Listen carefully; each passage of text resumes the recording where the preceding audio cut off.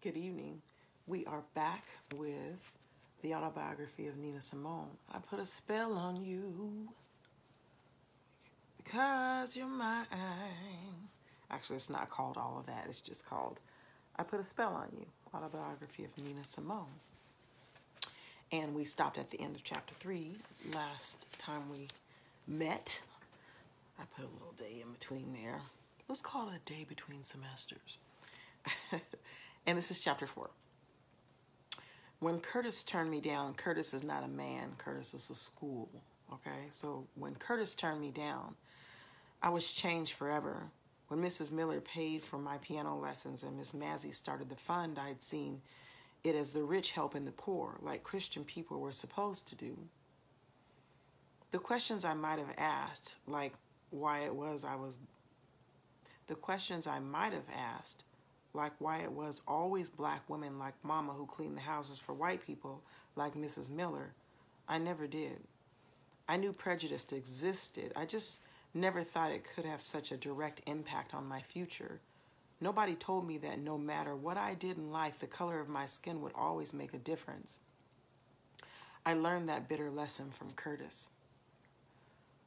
To get away from music, I took a job as an assistant in a photographer's darkroom and found I enjoyed the stupid monotony of the work. I just had to lift the film in and out of different solutions each time the bell rang. It left me free to think about anything that came to my head. I was a stranger to the piano. Mama was pleased. At least I was doing something instead of sitting around saying nothing like I'd done for days after the news from Curtis came through. In a way, I included Mama in the bitterness I felt because she turned aside from all the plans we'd made. It was God's will that I failed as a musician and would spend the rest of my life working for peanuts, just as it had been God's will that I should waste my childhood preparing for this humiliation. At least that's how I thought she saw it. And the fact that Mama had experienced terrible disappointments before and her instinct was to put them behind her and get on with her future didn't occur to me. I was too innocent. Carol had an older head. He kept saying I had to get back to serious study, and if we tried hard enough, the money could be got somehow. There was always a way in Carol's mind. We wouldn't give up on it, night after night, and eventually I let myself be persuaded. The real truth was I missed playing too much. With the tiny amount of fund money left, I enrolled as a private pupil with Valdemir Sokolov, who would have been my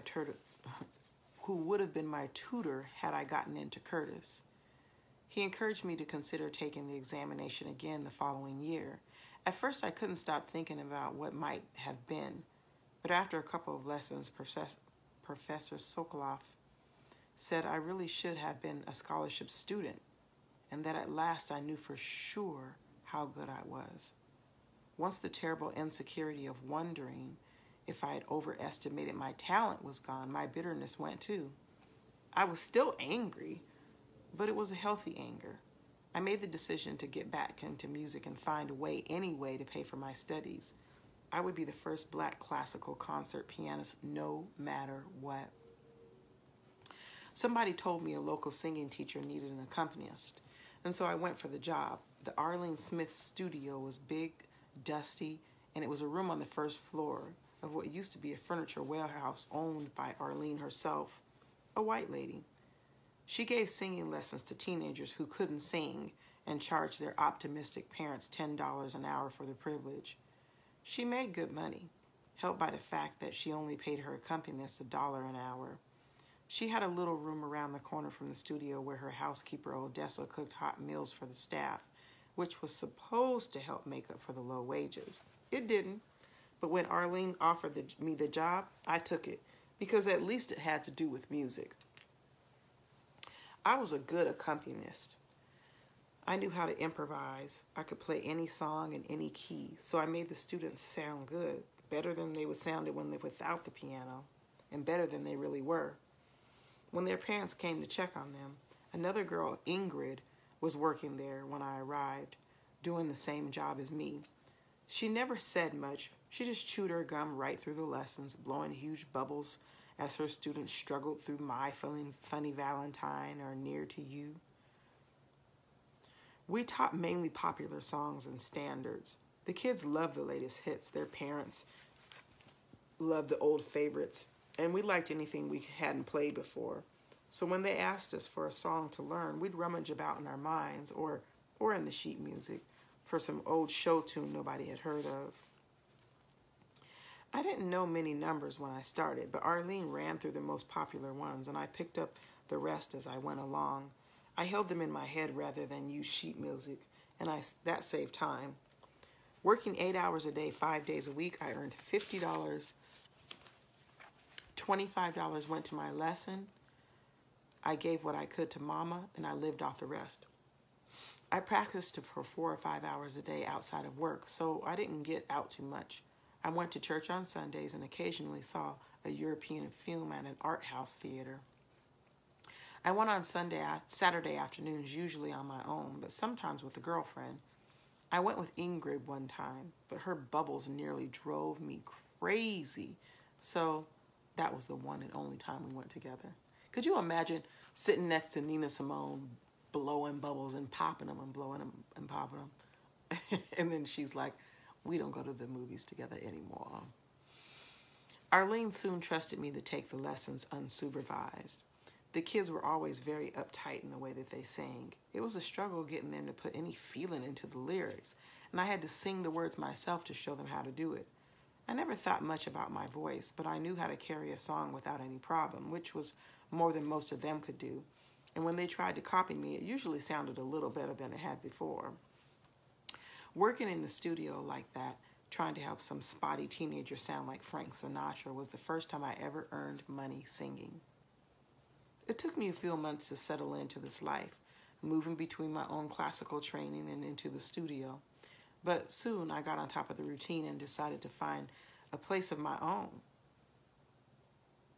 The problem was money. I figured the only way to do it was for me to quit the studio and give private tuition where I could charge $2.50 an hour. So I quit, set myself up as a private tutor, and rented a storefront, which was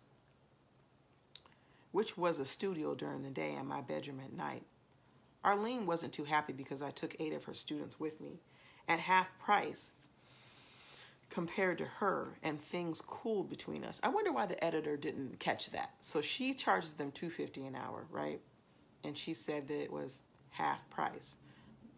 But earlier she said that Arlene charged $10 an hour. So I'm just wondering why the editor didn't catch that and make it clear. Or maybe it's me reading it and I don't get it because I'm like, half of 10 is 5, and I sure want her to make 5 instead of $2.50. So I quit the studio during the day. So I'm reading something more. Arlene wasn't too happy because I took 8 of her students with me at half price compared to her, and things cooled between us. But eventually she forgave me and even offered a little part-time work at the studio, which helped me sometimes when times were hard. My storefront on 57th Street and Master was just that, a storefront that opened out into the street. The last owners had gone broke. No shop people wanted it, so I got it cheap. I had my own place and my own money to spend, although I still gave Mama some money every week. So I had a lot of fun fixing my place up. I made curtains, then bought furniture, pictures, a little phonograph, and a few records. My pupils came during the day, and in the evening, when the last of them had gone, I'd draw the curtains across and sit at the piano with Sheba, my dog, rubbing against my feet while I prepared my weekly lesson with Vladimir Sakov. It wasn't an exciting life, but it was it wasn't an exciting life, but I was kind of contented. And if things got a little quiet, there was always church to look forward to. Sometimes you meet the most interesting people in church. Ed's mother was a preacher too. She and Mama were good friends, and Ed was a baritone in the choir. The first time I saw him, he was singing semi-classics, the sort of songs Daddy liked. He was tall, good-looking, and very neat, almost vain. I hadn't gone out with anybody since Edney, apart from the one brief episode in New York when I'd run into an old friend from North Carolina. We were both missing home and finding Harlem a little too much to deal with, and we looked at each other with delight. And we met by chance on the street. That day, as ever, I was missing Edney, and this boy who knew him in the I was missing Edney, and this boy who knew him and who knew. I'm sorry that I got to read that nice and smooth. I'm sorry. I was missing Edney, and this boy who knew him and was from home took his place that night. It wasn't what I expected, not at all. It hurt like hell and put me off the whole idea of men for a good while. But when Ed came up after church one week and asked to walk me home, just like Edney, when I was 12, I said yes. We went back to my storefront and I pulled the curtains across and sent Sheba out to play. When she got back, I was purring. I went with Ed for some time, and he even talked about getting married with me, which was when I finished with him. But he taught me a lot. I had never had a real boyfriend all the way through, and by the time I finished with Ed, I knew I would never be innocent again. The whole time I wished he could have been Edney. Mostly I was on my own, working hard, practicing, isolating myself.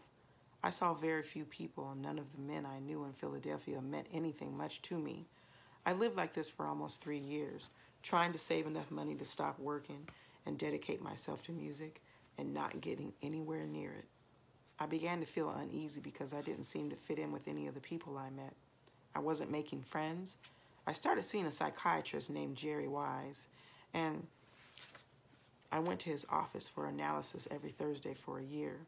I'd lie on his couch and talk, do free association and stuff. I liked doing it, but although Jerry became a friend, so in a way the analysis worked. I didn't feel it was going to do me any good, so I stopped. My only real friend in Philadelphia was a woman named Faith Jackson.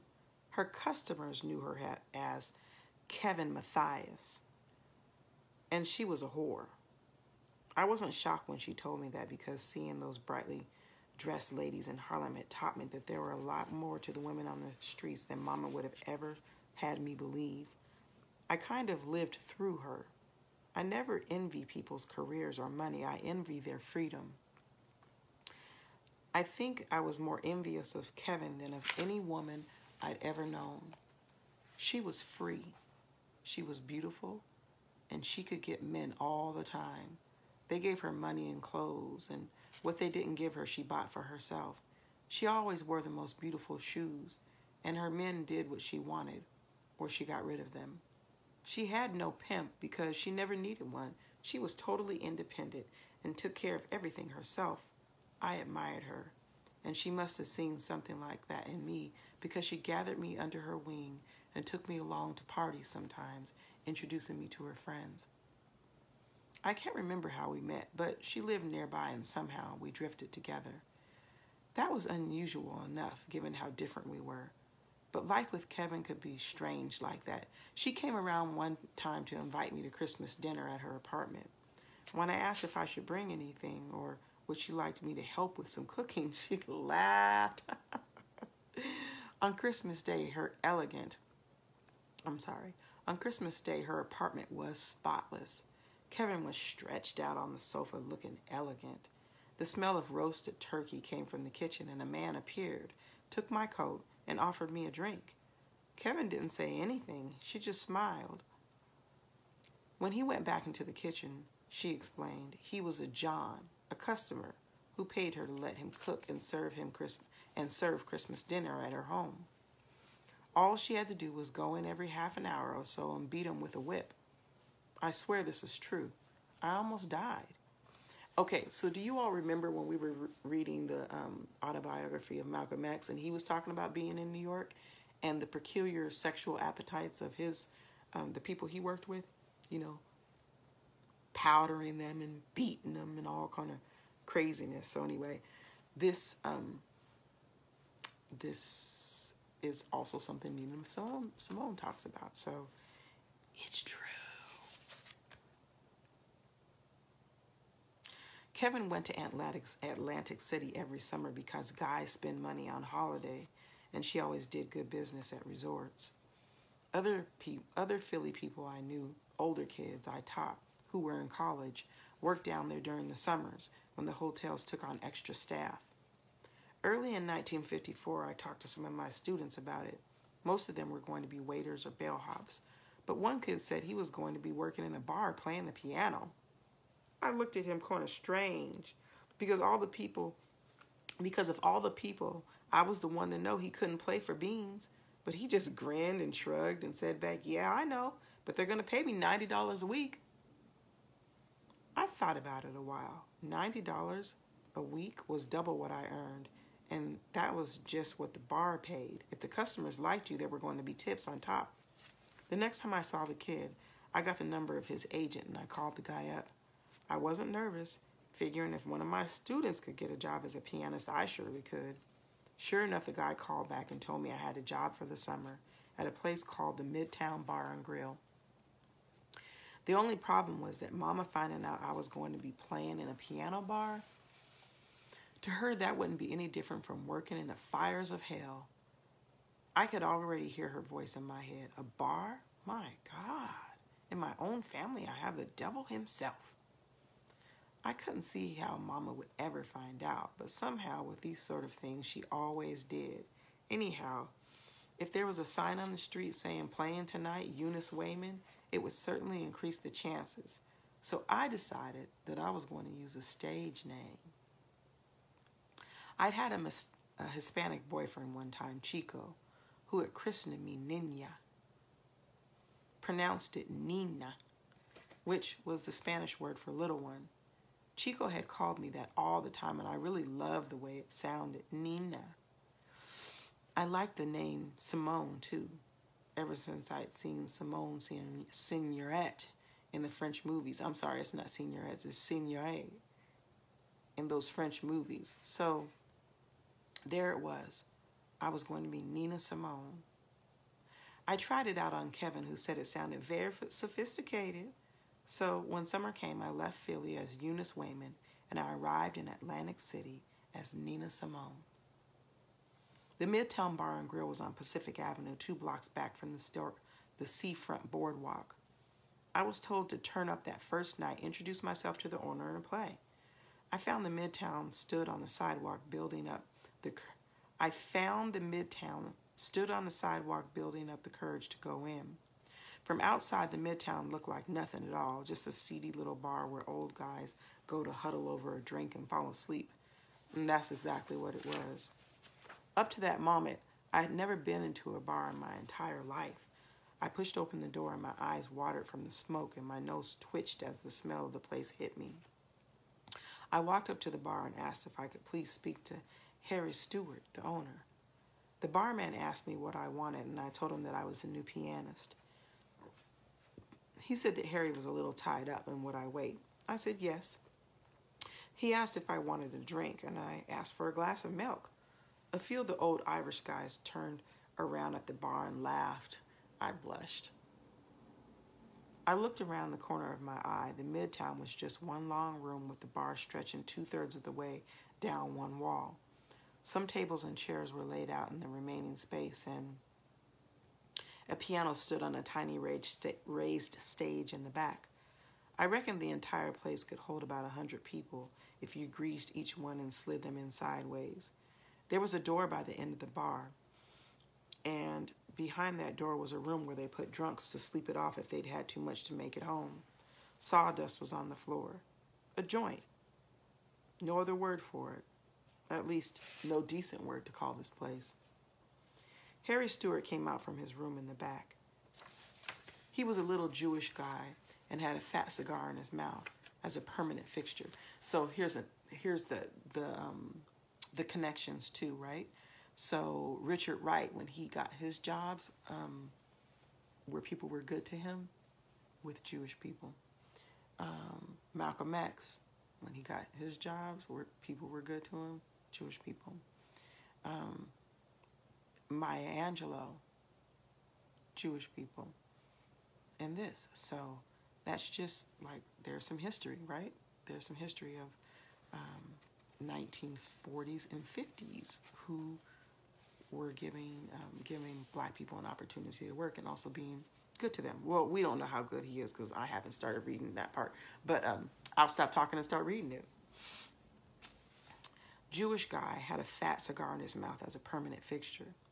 He took me up to the piano, which was okay. And in the roof above the keyboard, exactly over the spot where I would sit, was a leaky air conditioning machine. Water was dripping down on the piano stool. Harry went to his office and came out a moment later with a black umbrella, which he opened up and jammed into the ceiling by the air conditioner so that the water dribbled down the side of the umbrella and fell into a little pool in front of one of the tables. Then he stuck a bucket on top of the puddle and told me to come back in an hour and start the work. The guys at the bar must have thought I was from another planet when I walked in that night. The only public performances I had ever given were classical recitals, and all my training in the presentation was for the concert stage. I decided that whatever they might think of me, I was probably the finest pianist they'd ever hear.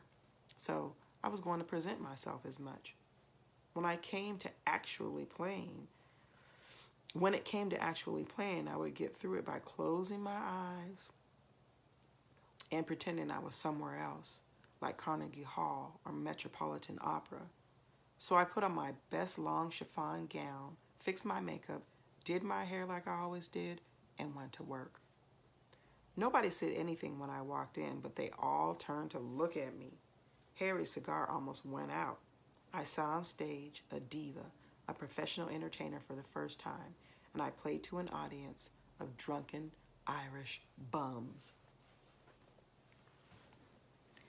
The deal was I performed from 9 p.m. to 4 a.m. with a break of 15 minutes every hour. For that, I got $90 a week plus tips as much milk as I could drink. That first night, the only thing I wasn't nervous about was what to play. I knew hundreds of popular songs and dozens of classical pieces. So what I did was combine them. I improvised on those, occasionally slipping in a part from a popular tune. Each song, which isn't the right way to describe what I was playing, lasted anywhere between 30 and 90 minutes. I just sat down, closed my eyes, and drifted away on the music. On my first night, one song I played lasted for 3 hours without a break. The guys in the bar were used to pianists playing no more than a half a dozen tunes in each set and usually repeating the same set over and over again. When I played, they never heard the same song twice in a night. And when I was really flying, they didn't hear the same song once. I used no sheet music because it was all in my head. Between sets, I sat on my own at the bar drinking milk in my long chiffon gown. Nobody said a word to me all night. So that first evening, I closed my eyes and played. 4 a.m. came around and they started piling up the drunks in one side room and putting chairs on tables, getting ready to close up. Harry was waiting for me at the bar when I finished, and I asked him if everything had gone all right. He was very nice about my playing and said he liked it. But there was just one thing. Why hadn't I sung? I looked at him. I'm only a pianist, I said. He took his cigar out of his mouth. Well, tomorrow, you either sing. Tomorrow, let me get it right. Well, tomorrow night, you're either a singer or you're out of a job. So the next night I sang as well. It wasn't hard to fit into improvisation because I used my voice as a third layer, complementing the other two layers, my right hand and my left hand.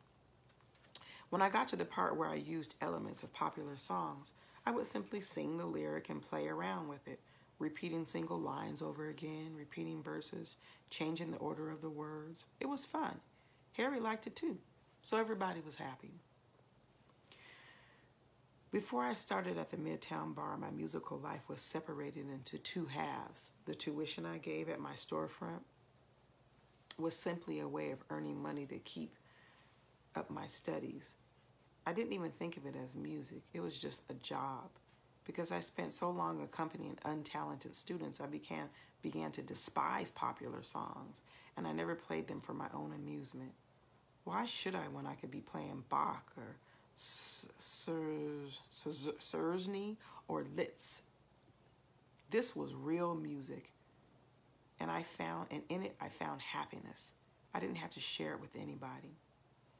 So the only way I could stand playing in the Midtown was to make my set as close to classical music as possible without getting fired. This meant that I had to include some popular music, and I had to sing, which I'd never thought of doing. The strange thing was that when I started doing it, to bring the two halves together, I found a pleasure in it almost as deep as the pleasure I got from classical music. Playing at the Midtown made me looser and more relaxed about music. I was creating something new because that came out of me. Because I had to play 7 hours a night, I started to improvise, but I didn't know I could do it until I had to do it. When I sat down at the piano on my first night, I had no idea of the shape of the music I would play. It just came out without my thinking. The first original music I ever played, I was repressed to the point where I hadn't played any of my own songs before because I didn't know I had them down there somewhere inside of me. I didn't know until they came out. They came out with box technique, but they were my songs, and I wrote new ones every night. Toward the end of my first week at the Midtown, I noticed that late in the evenings, new customers appeared and kept telling the old guys to quiet down when I was playing. Between sets, I looked at the audience and saw that there were a few younger customers in. The following nights, they were there again, always after about 1:30 a.m., and they had friends with them who were coming to the Midtown for the first time. Then someone came up and complimented me on my playing. I got a big kick from that, but after a couple of weeks, it was unusual if I didn't get complimented. It seemed like I wasn't the only one who was enjoying my music. I was starting to get the reputation around town, spread by word of mouth by people. I was starting to get a reputation around town, spread through word of mouth by people who drifted into the Midtown by chance. These people were students working in Atlantic City, and they came late because they didn't finish their own work until after midnight. A lot of the regular old Irish guys started leaving when the kids arrived, and some stopped coming altogether, and Harry didn't mind. The place was fuller than it ever had been for years. They liked me so much that they'd come to the Midtown early on their evenings off, and they'd bring their friends with them. My attitude to performing was that of a classically trained musician. All right, so this is going to be the explanation because she's so classy, right? Just a queen every time on stage. My attitude about performing was that of a classically trained musician. When you play, you give all of your concentration to the music because it deserves total respect. And an audience should sit still and be quiet. That's how I played at the Midtown, and my students understood it. If a drunk started shouting or farting too. If a drunk started shouting or fighting while I was playing, it broke my concentration, so I stopped playing until they were quiet. And if they weren't quiet, I wouldn't play. When that happened, my students would grab the guy and throw him out on the street. My attitude to live audience was formed there at the Midtown, and it's never changed, no matter who the audience is, how big or small the concert hall is. If an audience disrespects me, it is insulting to the music that I play, and I will not continue. Because if they don't want to listen, then I don't want to play. An audience chooses to come and see me perform. I don't choose the audience. I don't need them either. If they don't like my attitude, then they don't have to come and see me play. Others will.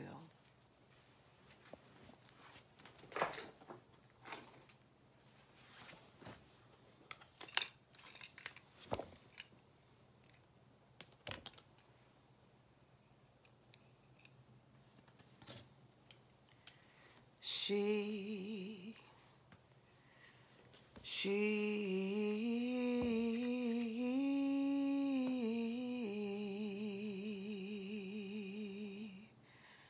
does not know her beauty.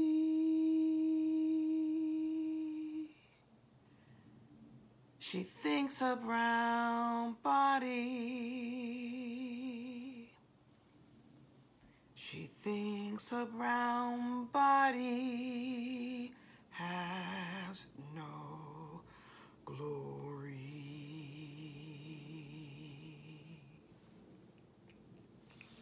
If she could dance naked under palm trees, or see her image in the river, she would know. Yeah, she would know. But there are no palm trees in the street. No palm trees in the street. And dishwater gives back no images. She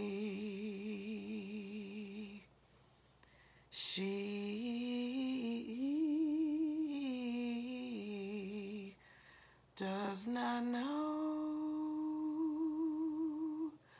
her beauty. She thinks her brown body, she thinks her brown body has no glory.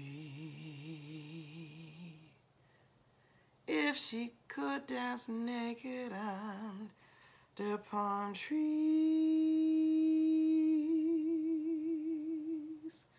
or see her image in the river, she would know. Yes, she would know. But there are no palm trees in the street.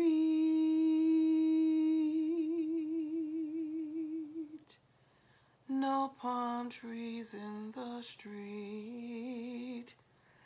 And dishwater gives